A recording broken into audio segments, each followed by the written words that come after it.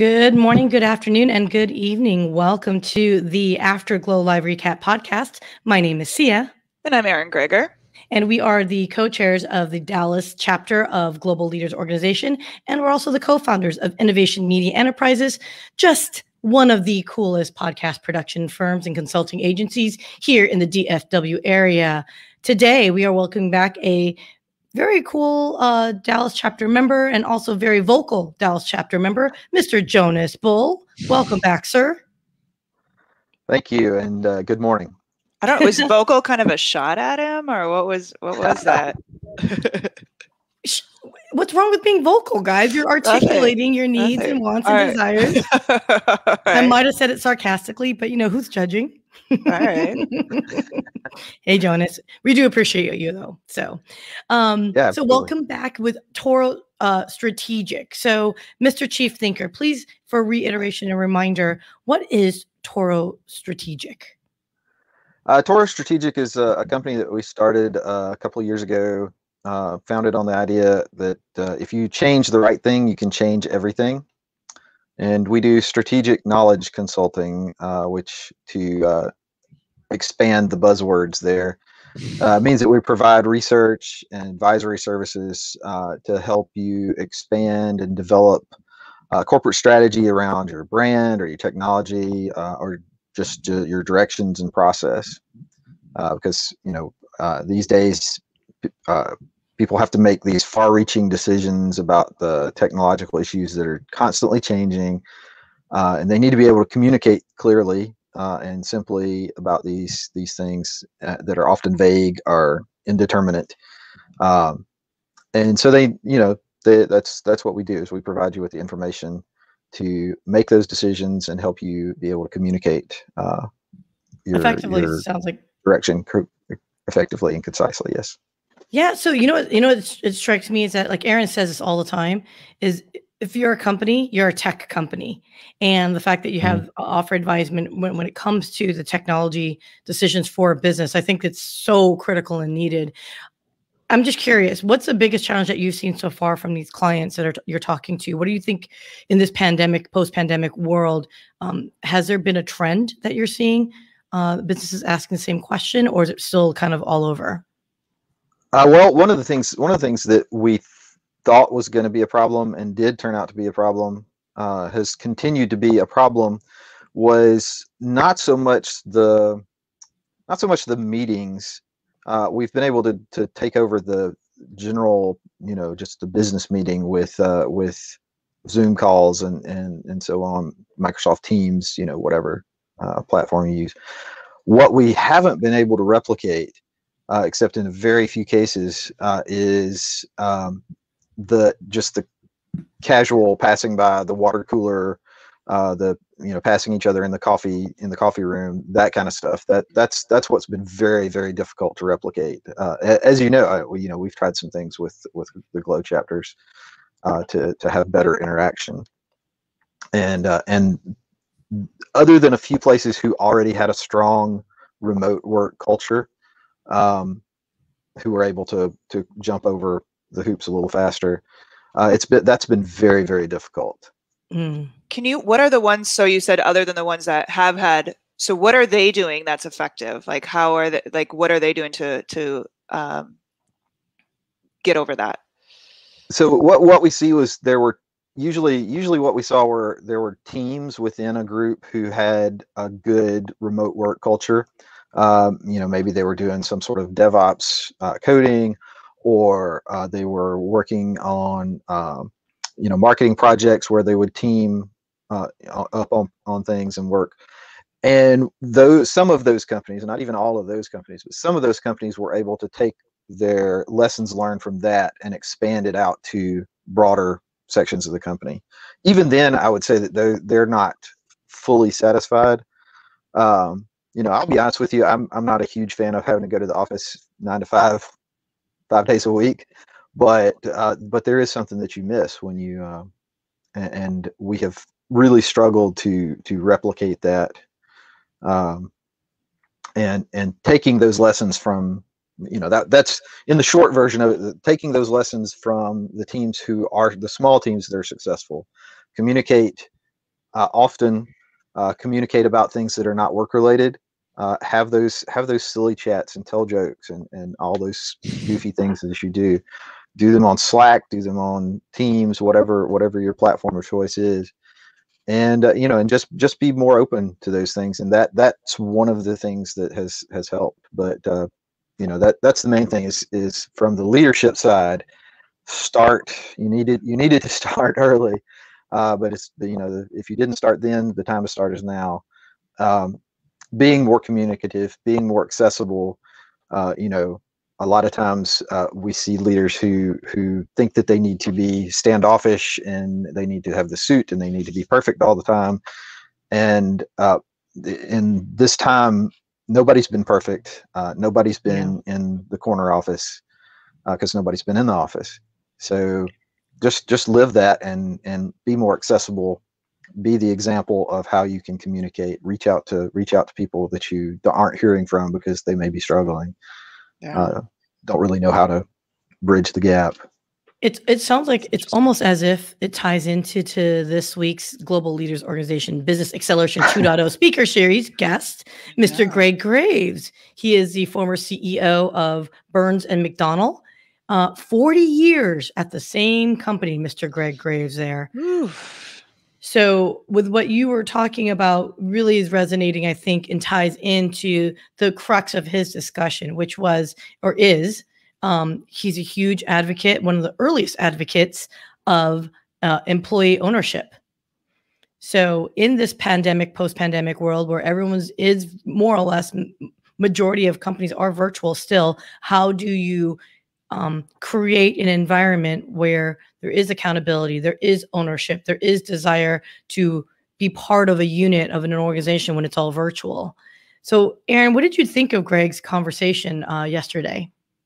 I thought it was, there's always going to be the ins and outs. Like one of the things was, okay, if you have ownership, who deserves it? Is it just a given if you're there long enough, right? Like those certain perspectives. But overall, I think it's a really great idea because, people want to be a part of something. They want to feel valued. They want to be a part of something. And, as much as the gurus in the world are like, you should own your own business. That's the way to free. Like the truth of the matter is owning your own business is not for everybody, right? Like, and as long as they feel like they're part of something, that they're valued, that they're contributing, they may love being in that position for a long time, that they're growing and changing. There's certain components. It doesn't have to be, you have to go out and own your own business to be fulfilled in life, right?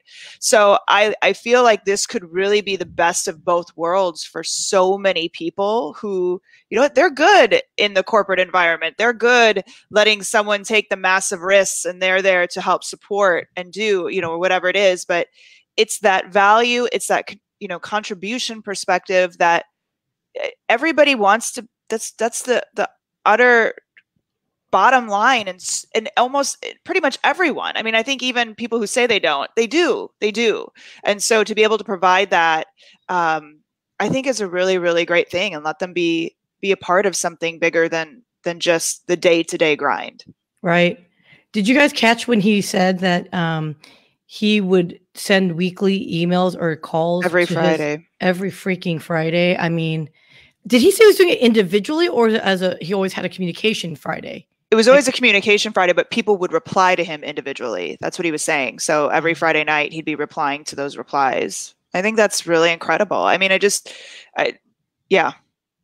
Wow. That's insane. So Joseph on Facebook, 40 years equals 480 months, 960 paychecks, all from the same person. Like that's kind of weird if you think of it that way as an entrepreneur, if this is your business. And this wasn't his business, right? He was a CEO at some point though. Yeah. But he came in and I think he said he was obviously younger. But he didn't start the business. That's what's cool. He rose through the ranks and then became the CEO, I think, right? So, yeah. And that has something to be said about persistence, longevity, commitment. I mean, really holding himself accountable to the business. Just laziness. I'm just kidding. I'm totally just kidding. I'm sure you're just really lazy, but I'm totally kidding. I'm not saying that was Erin, Gregor, Greg. I was just gonna say, Greg, that wasn't us. Oh my God. You know, I did friend him on LinkedIn. Okay. We're buddies now. Okay. So I'm Sorry, kidding. I didn't mean to say that about your friend. No. But no, it was interesting though, because he could not espouse how critical communication was huge, especially when you are trying to cultivate a culture of group accountability and individual accountability. Jonas, like you're talking to so many of these other clients of yours. Are you seeing the way communications evolved at all? Like, so obviously the pandemic is a recent thing, but the fact that Greg said, you know, he always had a weekly communication, are you seeing that level of discipline from other organizations, or is that something that everyone should aspire to?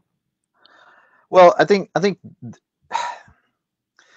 the short answer is yes, but I think what we saw, you know, what Greg didn't tell us yesterday explicitly, but was implied from his, you know, talking about the communications, talking about the individually replying to people. You know, Charles A. O'Reilly from Stanford did some studies a few years ago and was talking about like Southwest Air, who is a partially employee-owned company, and is talking about how, you know, just how much more, you know, how much better their employees do on, you know, customer satisfaction and things like that. And it's not about, because he also gives some examples of places where it failed as a contrast. And inevitably, the difference was not, you know, some of these places, they spent millions on stock options. You know, they released millions of dollars worth of stock options to companies or to employees. What they didn't do, that Southwest does, is they empower their employees. They communicate with their employees. They give them the agency to make decisions. They do have the profit sharing, but they have the time off that they need. They're treated the way that they want to be treated. They're treated like they are a valuable part of the organization. And that, I think, probably, it's not about, oh, I need to set a calendar date and write up a quick summary. That's not the important part. The important part is that you take ownership of that communication, and when you get feedback, respond to it or react to it, or take that on board as something that's valuable, because that's what you're after. Is you want your employees to know that they're valuable to you and are worthwhile, and that their input matters. Yeah. Okay, so go ahead, Erin. No, I was just going to say that, and I always, like, this is where I go back to on this, because I agree, let them know, what do you do? So this is an interesting conversation we had last night, though. Like, what do you do with the employees who, I guess to my point of this is like, okay, you shouldn't have people around who shouldn't be around, right? But let's be honest, sometimes they're not worth firing, because firing can be a big deal too, right? Like, you've got to go through all that. Like, they're not worth firing necessarily, but to want to keep them around for another 30 years isn't your thing either. 40, yeah, exactly. So is this something that I work for a certain time, I'm entitled to it? Everyone, is this something that you earn, and how do you set up that earnings for it? Or maybe, you know, you're owning at a specific level. Maybe not everyone's equal, right? Like, because everybody should have that value, right? But there also has to be, I know Jay asked a great question, and I know it never really was answered, but it's like, at what point is it earned versus just expected? And do you draw that line as you're setting this up? Ooh, that's a tough one. Yeah. That's a tough one. Wow. I've stumped you guys. I know. Dang, Nat. Well, hold on. I'm just going to use the excuse of drinking a cup of coffee. Well, I mean, I think there is an answer to that. And I was actually, when I was thinking about this, I was actually thinking about the opposite example, where there are so many times you see companies that, you know, try to set up some sort of profit sharing or some sort of, stock sharing, and that's it. and that they still have this extremely hierarchical, underperforming corporate cultures and structures. And that gets back to one of the side conversations we had during the GLO presentation yesterday, was about, because Greg mentioned, needing to focus on your why, needing to have the question of why are you doing this answered. And that's it. I mean, that has to be a part of that why had better be, treating your employees and your customers well. If you set that why early, set that why first, and set those values early as a foundational part of your organization, then you build your management principles, whatever they may be, however flat or vertical they may be. You build those management principles and the processes around that so that your employees have, not necessarily that they have a tremendous amount of power to veto a sale or whatever, but that they have the right amount of agency for your organization. Because that's what, another guy that I listen to a lot and generally disagree with, Scott Galloway, likes to say that greatness is in enabling the agency of others. And I do believe that. I mean, that is where, when we find an organization, whether it's a company or a government, where agency is being taken away from people, it's failing. Mm-hmm. Where people are being empowered and given agency, it succeeds and they overperform. And we see that over and over and over again. It's funny you mentioned that, because it reminds me of a client of ours. So shout out Steve Kwan over at OpsWorks. He actually created an internal podcast for his company right before the pandemic, and right when it was starting to happen. And his whole premise of doing this type of podcast internal was because he wanted to ensure that the team, the company, all the members understood all the core values of the company that he outlined, and they actually review it as a team. Like, they have like smaller teams, and they go over each of the core values, if you will, to ensure that everyone fully understands the why, right, of the company. Mm-hmm. Now, just because you have your own personal why and there's a company why doesn't necessarily mean they have to be exactly the same. I think you need to understand the why of the company that you're, a part of, to really embrace and, again, march the same tune, if you will, which I thought was a fascinating idea to do that, right? Because how many companies do you think of where the quote, there's a mission statement? How many people can actually say what their company's mission statement is? Well, and not even just say, but like really, matter if I do. Yeah, like exactly. Like, does it really mean anything to you? I feel like even with stuff like this that we're talking about, I feel like so many times leaders of companies will do it to check a box. Like, a mission statement is the perfect example. They do it to check a box, but does it really mean anything? Or, even, okay, and I think this is why he kept going with the why, right? Like, really drilling down. And what we're talking about is, yesterday he must have mentioned, like, you don't just do this because it's a tax benefit, or you don't just do this to check a box because it's going to make, you really have to understand the why behind it. And I think this is, as a leader in everything, like, okay, you hear that this guy did a Friday email, right? So, okay, well, I'm going to do a Friday email.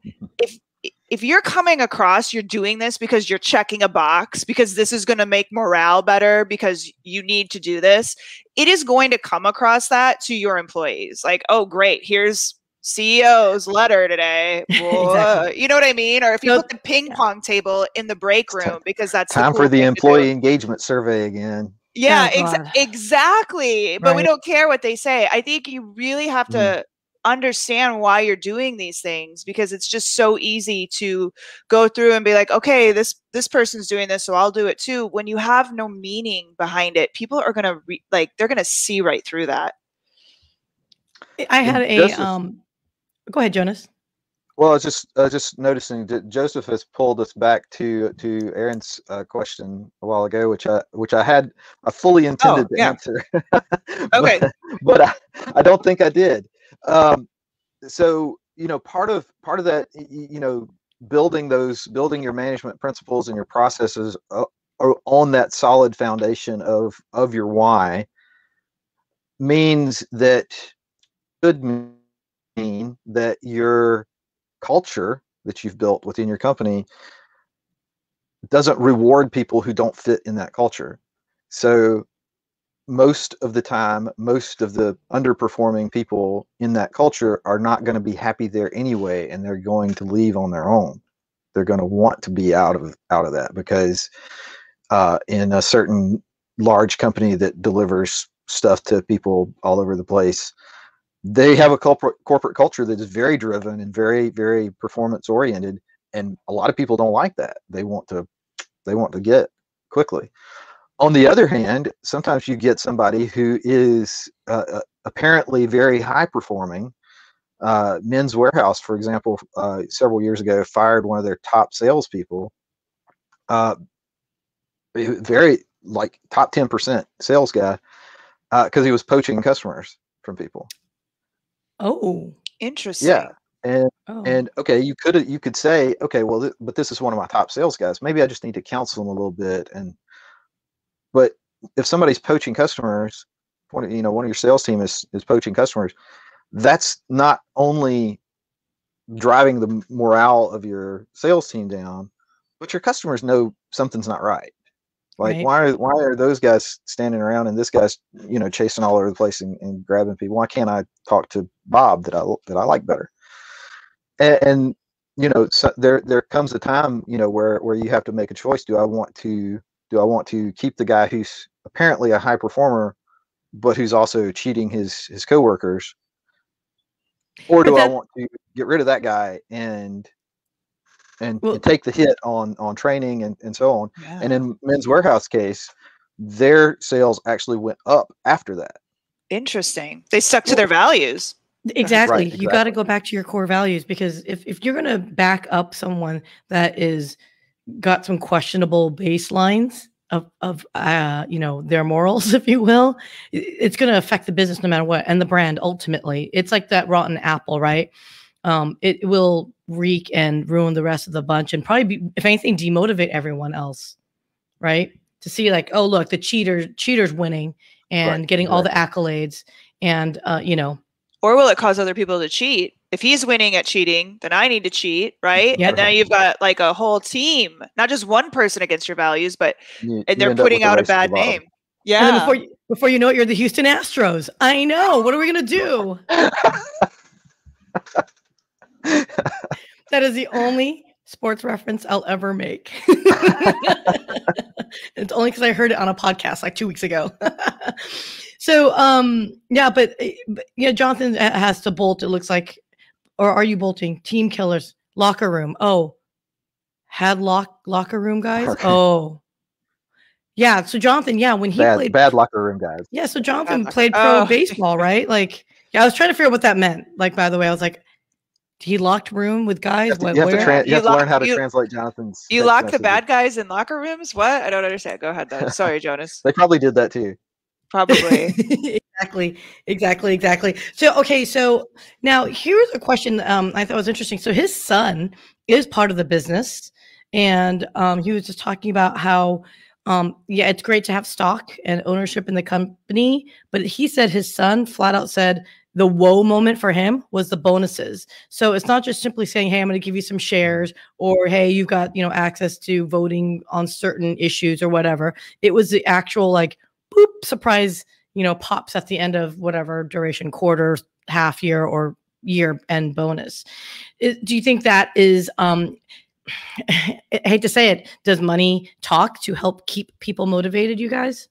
When it's cold, hard cash versus, something intangible like stocks? Yes. I don't know if it has to be one or the other, but money always helps, right? No.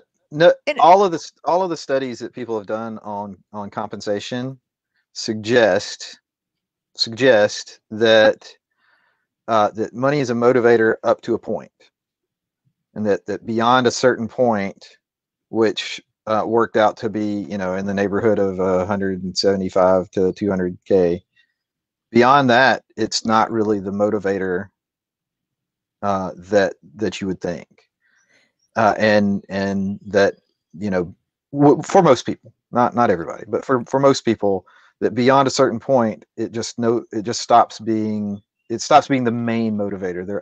Other things start taking precedence. In other words, basically that there are other things that we value as much or more than just compensation, that we still, again, not everybody, but most people most of the time would like to feel that they have some ownership. They'd like to feel like that they have some control over their environment, in addition to needing to make enough money to be comfortable. I'm laughing. I think the mistake that we make a lot of times with, especially like with the employee ownership things, is that we equate the financial ownership. So you have some stock, so you have the financial ownership. We equate that with psychological ownership, and the psychological ownership doesn't originate from money, but rather from feeling that you're heard, feeling that you're a valued participant and that you matter, which goes back to the agency. Well, I was just thinking like a combination of both. By the way, I was chuckling when you said 100 to 175K or something like that. I was like, oh my gosh. Yeah, no, let's bring it back down to like to the real world. The real world. Actually, the number I had heard, now granted the stats is older, but it was like 75K for the general population. That once you get past 75K, you kind of get a diminishing return of satisfaction of money to lifestyle equivalency or something like that. But that being said, neither here nor there. I think there's something though to the instant bonus though too, to be able to have that, there is that ownership, and I think salary, I think we could agree goes, but I think there is something to having that instant gratification. I don't know if it's the right word, but like that I can see results immediately. I can see that my contributions actually did help. And there is something to that, instead of, stock ownership is nice, but some people do like, look at how we are as a world, right? They like their participation trophy versus waiting till the end, right? Yeah. Well, and that's a very good point. I know we're almost at the end of the hour. Half hour. One of the companies that I did some work with specifically on compensation for engineers. So we know how to compensate salespeople pretty well. We know how to compensate executives pretty well, but we're trying to compensate consulting engineers. And the bonus structure that they had built, the engineers had zero control over it. Like if they were assigned to a project, then they would get a bonus, but they had no control over that. So we were trying to find a way to restructure that so that it was based on something that the engineer, that was, one, built up their position as a valuable employee, two, made them feel like they were a valued employee, and three, and perhaps most importantly, gave them some control over that bonus. And that again it goes back to, we certainly love the bonus, but we want the bonus because it's something that we did. I don't think anybody wants a participation trophy just for showing up and falling asleep under the desk every day. Well, it's that's not. I'm not look at how many people are sitting collecting unemployment right now, Jonas. Just saying. True. Yeah, and that there are, and there is that, but. Yeah. But I think I also know of a case where we had somebody give us little cheap 25-cent gold star trophies for some little metric that we had to hit, and within, everybody thought it was stupid, but by 3 months in, everybody was competing for those little gold star trophies. Yeah, I mean, we had the most, by the way. Well, look at the stars on the helmet, right? For football teams, right? They're silly little stickers, but they mean a lot. But they mean something. They mean exactly. You performed. It goes back to the authenticity of it, and again, going back to the share core values, right? So if it's something that you guys can align to, I can see where that accountability, that ownership, that pride, right, in being together, right, as opposed to individual pride, like the Men's Warehouse person that got fired. There's something that's really good about that collective feel good moment for everyone that's successful. I don't want to say it's like it's not like trying to say it's a communal thing, but positivity is infectious.